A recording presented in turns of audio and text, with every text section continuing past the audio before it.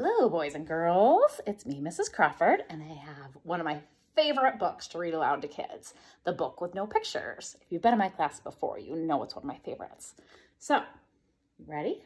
The book with no pictures. It really does have no pictures, but watch and listen. It's by B.J. Novak.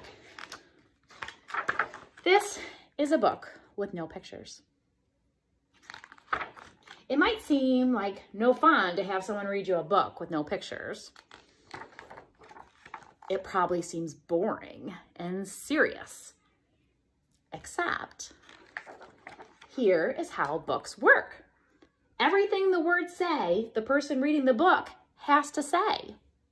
That's true. Whatever's on the page, I have to read to you. Anything that's there, I have to read. No matter what. That's the deal. That's the rule. So that means even if the words say, "Pork!" Wait, what? That doesn't even mean anything. Blurf! Wait a second. What? That isn't the kind of word I wanted to read. And I have to say every word the book says. Uh-oh. I am a monkey who taught myself to read. Oh, hey, I'm not a monkey. And now I am reading you this book with my monkey mouth and my monkey voice. That's not true. I'm not a monkey. Yes, I am a monkey. And I am a robot monkey. What? Oh, this is making me say all these silly things. And my head is made of blueberry pizza. Wait a second. Is this whole book a trick? Can I stop reading it? Please? No? You're going to make me keep reading it? Oh, goodness. What else am I going to have to say? And now it's time for me to sing you my favorite song. A song? Do I really have to sing a song? Oh, goodness gracious. Have you heard Mrs. Crawford sing? Glug, glug, glug, my face is a bug.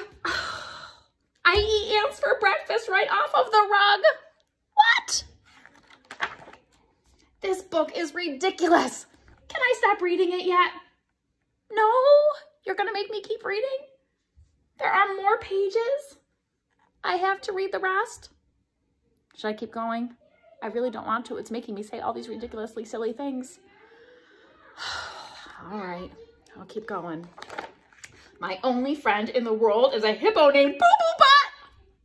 Boo Boo Butt. And also, the kid I'm reading this to is the best kid ever in the history of the whole entire world. Oh, really? And this kid is the smartest kid, too, because this kid chose this book even though it had no pictures. Because kids know this is the book that makes grown-ups have to say silly things. And make silly sounds like, oh gosh, do I have to keep going? Are you going to make me say the silly sounds? All right, here I go. Oh, goodness. Oh, no. Here it comes. Ah!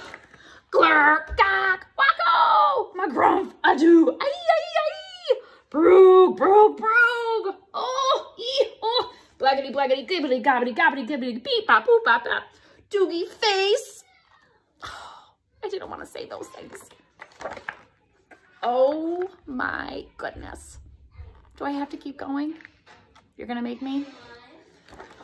Please don't ever make me read this book again. It is so silly. In fact, it's completely and utterly preposterous.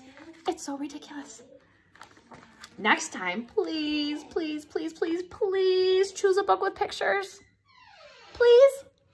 Because this is just too ridiculous to read out loud. The end. Bonk. Oh, I didn't want to say that. That really is the end. It's the book with no pictures, and it's the book that makes adults say silly things to kids. Did you like it? Take care, friends. Bye.